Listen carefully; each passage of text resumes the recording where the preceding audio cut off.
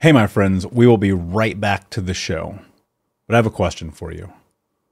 Are you struggling with the impact of childhood trauma? Well, know that you're not alone. I'm here to let you know that I'm starting a brand new weekly coaching group that includes a year of live coaching, accountability, support, habit and goal setting, and more.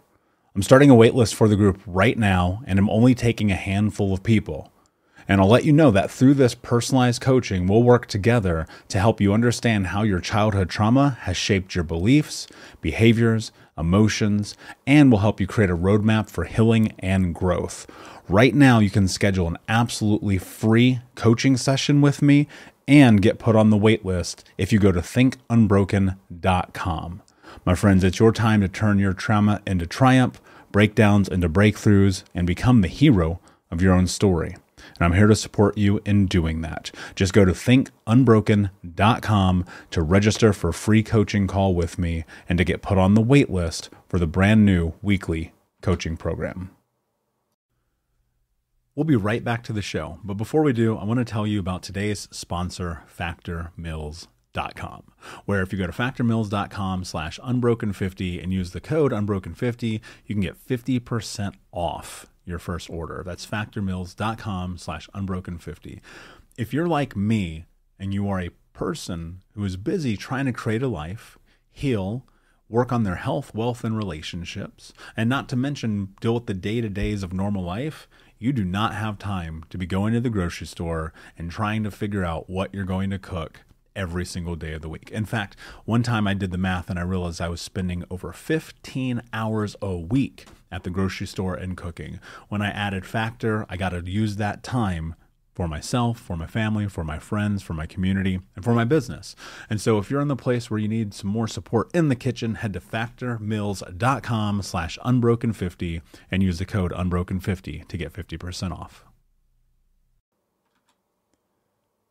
Hey, my friends, we will be right back to the show. But I have a question for you.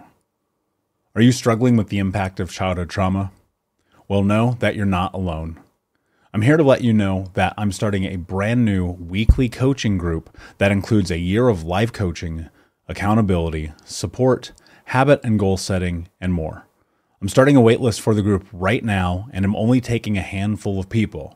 And I'll let you know that through this personalized coaching, we'll work together to help you understand how your childhood trauma has shaped your beliefs, behaviors, emotions, and will help you create a roadmap for healing and growth. Right now, you can schedule an absolutely free coaching session with me and get put on the wait list if you go to thinkunbroken.com. My friends, it's your time to turn your trauma into triumph, breakdowns into breakthroughs, and become the hero of your own story. And I'm here to support you in doing that. Just go to thinkunbroken.com to register for a free coaching call with me and to get put on the wait list for the brand new weekly coaching program. What's up, Unbroken Nation? Hello, my friends. I'm Michael Unbroken, host of the Think Unbroken podcast and founder of thinkunbroken.com. And I'm honored to be your trauma coach and mentor because I believe that everyone is capable of getting unstuck, cultivating self-love, and becoming the hero of their own story. I believe that when implemented correctly, the practical tools and education you will receive from this show will help you lead an unbroken and extraordinary life. I believe that no matter what we come from, that we all have the ability to choose ourselves first, to create and manifest a powerful and grace-filled future and love the reflection in the mirror. I believe that every day is a day to grow, learn, heal, and change. That's why I started my company, thinkunbroken.com, which is an online training and healing and personal growth platform where you get everything that I know about how to get motivated, be accountable, get out of the vortex, and become the hero of your own story through community, connection, and commitment. For more information, visit thinkunbroken.com. Please listen closely as you may learn just one thing that will help you be unbroken. And please share this episode with at least 3 of your friends because we all need community and connection in our healing journey. And be sure to DM me and tag me on Instagram at Michael Unbroken so that I can say hi. I just want to thank you again for being a part of this, for listening, and being a member of the Unbroken Nation. Now, let's get into today's show and make the world unbroken.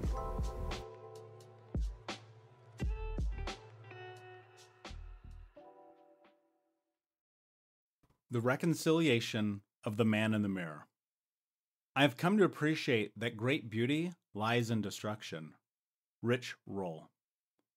The words, "From this moment everything changes," screamed in my head over and over again as I stood in front of the mirror, looking at the wreckage of my life. Everything was in tatters. My relationship was a lie, my health was failing, my friends couldn't stand me, or at least wouldn't admit it. My businesses were strong, but nothing else was. I couldn't stop getting fucked up to numb myself, and it was costing me everything. Tears dripped down my cheeks, pulling on the countertop of the sink in my brand new apartment, washing away my girlfriend's mascara that sat next to my toothbrush. We had just moved into this new place, and our intention was to make it our home, yet I had already sullied it with the perfume of another woman. The cold of that November day had somehow seeped into the house, and the chill carried with it the scent of failure. Though failure felt familiar, I decided that I'd had enough. I could no longer stand to look back at the face of the person in the mirror because I was ashamed of my reflection. That reflection, that obese, addict, piece of shit, asshole, cheater, was not me. At least not on the inside. I knew that somewhere there was more to me than who I was. I knew that somewhere in that blackness, there was the real me. We are the stories that we tell ourselves. And I was telling myself the story of a little boy who had been hurt over and over again by the people that were supposed to protect him. I lost the vision of what I wanted in life somewhere between escaping that hell and creating a new one. My story was one of self-loathing, being scared of my potential, and not honoring my truth by moving towards what I needed. I was crippled by the fear of being happy. How could the boy from a broken home be loved, find happiness, or seek greatness? I couldn't reach towards being the person that I knew I could be because I was telling myself that I didn't deserve to be strong, happy, and loved. I made the story of not being capable my reality, and thus, it became true. As I looked into my eyes reflected in the mirror, something happened that to this day I will never understand. I killed the old me. I felt like the person who I was in that mirror was an imposter of the person that I am, and they had to go. It wasn't my physical body that I was trying to get rid of. It was that fractured and shattered version of myself, my psyche and mental state that was guiding my decisions and leading me down the path of destruction. I told myself time and again that I would change, but I never did. After finally hitting rock bottom, I was awakened, and I knew this time I really meant it. I was done. That reflection would no longer represent who I was. I dragged myself out behind the woodshed, and I killed that motherfucker. Metaphorically, of course. I dug the deepest hole with the biggest shovel and tossed Evil Michael in. Evil Michael was the manifestation of everyone else's shit, ideas, and the torment, and I had enough. I knew saying I was done being a terrible person wasn't going to be enough, but I was willing to take on any challenges that lay ahead of me. I was ready to take on all comers. What the fuck else could I possibly do to sabotage my life? I was out of ideas. I did every awful thing that a person could do, not only to themselves, but to the people around them. I was the worst person that I knew, and I was done being that person. The only thing left was change. It was the middle of summer, and I was 9 years old. Our water had been turned off due to unpaid bills, and it was scorching hot. Sitting on the front porch, I remember hearing my mother begging the man from the utility company not to turn off the water. She pled, "Please don't do this. I have 4 little boys, and my husband is at work right now." All of the bill money was tied up in the pill bottles stuffed under her mattress, the marijuana safely perched on top of the armoire, and bottles of vodka that lined the top of the fridge. The man from the utility company didn't heed her call for leniency, and the next thing I knew, it was 102 degrees and we were without water. I watched the utility truck turn the corner as the man headed off to continue his workday. As the truck disappeared, my mother told me to go inside the house and get a wrench. I returned with the only wrench I could find. She pointed to the small manhole cover in the front yard, the same one that was just closed by the man, and told me to see if I could get it open. I locked the edge of the wrench to the bolt and turned as hard as I could. Sure enough, I was able to get it off. I was proud that I was as strong as the man who had just left, and I picked myself up from the ground with a smile. My mother then instructed me to reach down and turn the water control lever just enough that the spigot on the side of the house would drip. She told me not to turn it on too much or the water company would know and we'd be in trouble. For most of that blistering hot summer, we would bathe, drink, and cook from the water from the spigot on the outside of the house. Bucket by bucket, we survived from that supply. My brothers and I would take turns watching the bucket and waiting for it to fill. Sometimes I would sneak into our neighbors' yards and use their spigots to fill our bucket like a bandit in the night. I hated being the most impoverished family in the neighborhood of some of the most impoverished families in the city. It was that summer when I crept from house to house during the night that I swore to myself this reality, this chaos, would not be my future. Even at 9 years old, I realized how fucked my life was. I remembered the promise I made to myself to be better than what the world expected of me while standing in the bathroom that day. The shame I felt as I buttoned the size 4 XL shirt seemed to trigger my memory of the moments filling that bucket. It wasn't just that summer that made me want something more from life. It was every second of my existence in those neighborhoods, around those people, and in that poverty. I remember the promise that I made myself to honor this idea that had always encompassed my thoughts, that I was destined for greatness. Even as a child, I knew I was destined for something more, and I believe that this is true for all of us. We are made of the experiences and circumstances of every single moment of our lives, and those moments are the baseline for everything we do moving forward. Killing evil Michael was a decision that I had to make.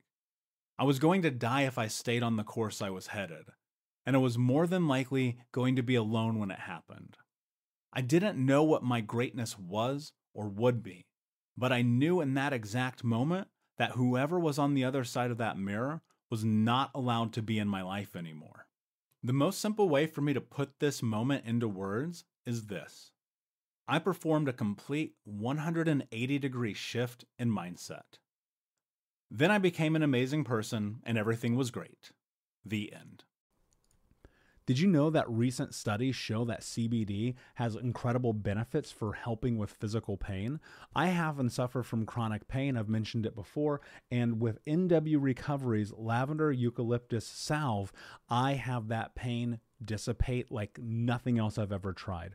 I love NW Recovery not only because their products are non-psychoactive, which is really important to me, but also because they are created by Navy SEALs. So thank you so much for your service. If you're interested and you want to learn more about NW Recovery's CBD balm of lavender eucalyptus, then check out nw-recovery.com and use the keyword unbroken to save 20% on your first order. Again, that's nw-recovery.com and use the keyword unbroken to save 20% on your order. Now, that's obviously bullshit. I can't imagine a reality where a single moment changes everything forever. Those singular moments are usually just the beginning, and that was beyond true for me. My mirror moment was only the very and most absolute beginning of the incredibly intense and hard road that I was about to step foot on. The path that was right in front of me was barren. There was not a paved lane or tree in sight, and it would take years before the direction and the profound effects of doing the work would begin to take shape. The truth of that moment is that I was finally willing to take ownership. I also forgave myself. And this might be more important, but I guess it doesn't matter in which order change happens, as long as change happens. I don't know what called me to do it. Maybe it was Robin Williams' character in Good Will Hunting, as he confronted Will in his office telling him, "It's not your fault." That's not a joke. I watched that movie over and over, imagining what it would be like to be embraced by another human being that could see that I was just a hurt little boy who needed compassion and someone to let him cry. That little boy was Will in the film, and me in real life. But I didn't have a Robin Williams. I had a mirror.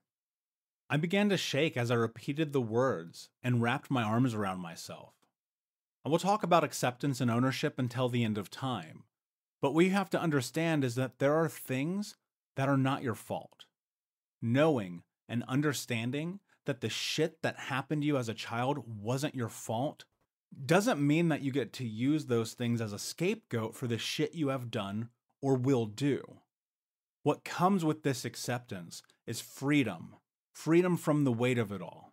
And you are the only one strong enough to lift that boulder. There were so many things that I blamed myself and took responsibility for, but I couldn't possibly be culpable for things out of my control. A 7-year-old cannot be responsible for his brothers going to bed hungry because he was told to cook dinner as his mother passed out drunk on the couch and accidentally put too much salt in the spaghetti. As an adult, I can rationalize the fact that it's utter bullshit to take even a grain of blame for that moment or many others like it. But as a child, my mother held that instance over my head for years. How could I not feel responsible? It is only logical that our adolescent brain would feel responsible for the endless shit that in reality was the responsibility of our caregivers. As children, we have not yet gained the capacity to make rational meaning around the experiences of trauma. When the people who are supposed to be responsible for us pass the blame on to us, then we become their scapegoat. And by proxy, we carry their mistakes as our responsibility. Have you ever blamed yourself for something that you knew was not your fault? Did it happen to you before you were old enough to understand that it wasn't your fault? If you answered yes to either of those questions, then you know how it feels to live with the guilt of other people's mistakes. I know you have lived with that guilt, and I have too. And as adults, it is our responsibility to accept the truth that most, if not all of the shit that happened to us in our childhood was not our fault. It has been through giving myself the space to forgive myself and not hold myself accountable for the indiscretions of the people that were supposed to support me and care for me that I've ultimately been able to support and take care of myself. Here is a list of things that are not your fault. Being the child of drug addicts, alcoholics, and racists. Being evicted. The phone, power, water, and electricity bills not being paid. Not having money for school field trips. Being beaten. Being molested. Being bullied for being poor. Wetting the bed. Having a learning disability. Being diagnosed with multiple mental health disorders. Suffering covert incest. Not being able to defend yourself.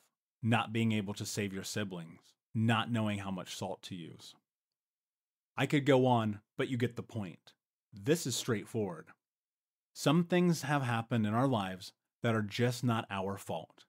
And yet, we blame ourselves when other people should have been protecting us.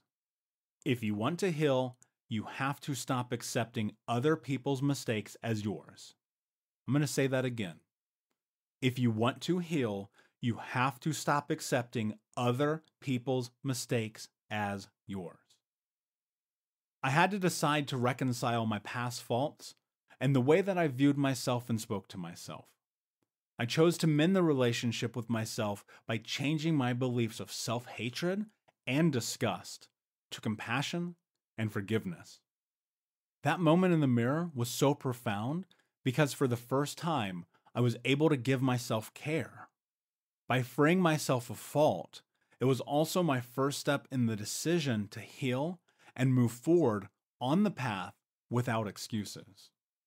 If you take anything away from this section, I want you to understand that the past cannot be what holds you back from your future. There is nothing that you can do about yesterday. It's gone, and that's just the way it is. You cannot move forward if you are stuck in the past. I'm not saying you pretend it didn't happen. That's how I ended up in the vortex. Hell, I'm not even saying let go of it. There are still times that I am pissed off about the shit that has happened to me, but I don't let my past interrupt my future. Instead, I leverage it. Ultimately, you cannot allow your history to keep you from becoming who you want to be. The past should be a place you look to for inspiration and power, even if it is dark. Look how far you have come. There is no question that you are an incredible human being. You should be so proud of yourself for every hurdle that you have jumped and every mountain you have scaled to be where you are. Look at where you are. Take a hard look. Is this the place that you want to be?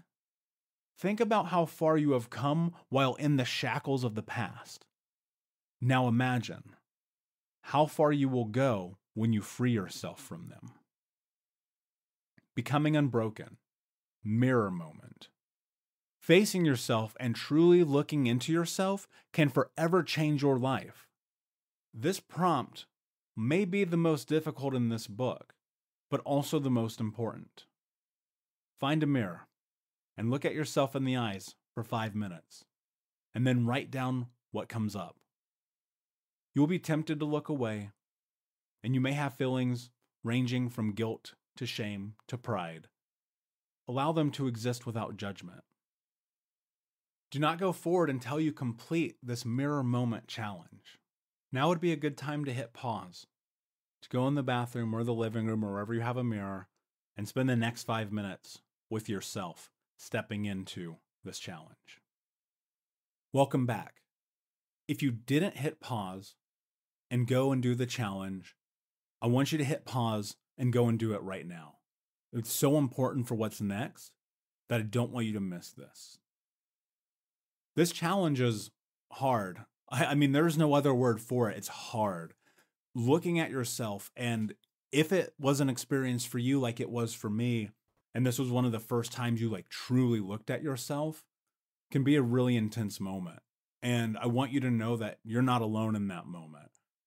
It's often the first time that we really see who we are. And when we come from a place of being invisible for so long, seeing ourselves for the first time can be a little bit unnerving, but it's also incredibly powerful. And you should be incredibly proud of yourself for having the willingness to do something so incredibly hard. This challenge is a challenge that most people will not take because our reflection is a truth of who we are, and it is an honest understanding of the place that we are in our life at this very moment. And because you are willing to step into this challenge, I congratulate you. I mean, there's no other way to put it. I congratulate you because it's beautiful. And it can be a moment that you can use as a catalyst for as you move forward further into your life. One of the best things that you will do in this journey is to solidify the relationship that you have with yourself. Because once that relationship is ironclad, nothing can stop you, my friend. Unbroken Nation, hope that you just got a tremendous amount of value from today's episode. I want to know what you think. Please do me a favor and review, rate, and share the episode with 3 friends on social media today. It would mean the world if you did, because ultimately at the end of the day, creating community and connection is how we heal generational trauma in the world. And I need your help to do that, Unbroken Nation. So if you're on iTunes or Spotify or wherever you are, please like, comment, share, review. I want to know not only what you like about the show, but how I can make the show better, how I can make this further about helping you on your healing journey. So do me a favor, and when you do, shoot me a screenshot of you making the review to my DM, at Michael Unbroken on Instagram so that I can have a conversation with you, say hi, and more importantly, so I can share it with the Unbroken Nation. Thank you so much, my friend. Hey, my friends, we will be right back to the show, but I have a question for you. Are you struggling with the impact of childhood trauma? Well, know that you're not alone. I'm here to let you know that I'm starting a brand new weekly coaching group that includes a year of live coaching, accountability, support, habit and goal setting, and more. I'm starting a waitlist for the group right now, and I'm only taking a handful of people. And I'll let you know that through this personalized coaching, we'll work together to help you understand how your childhood trauma has shaped your beliefs, behaviors, emotions, and will help you create a roadmap for healing and growth. Right now, you can schedule an absolutely free coaching session with me and get put on the wait list if you go to thinkunbroken.com. My friends, it's your time to turn your trauma into triumph, breakdowns into breakthroughs, and become the hero of your own story.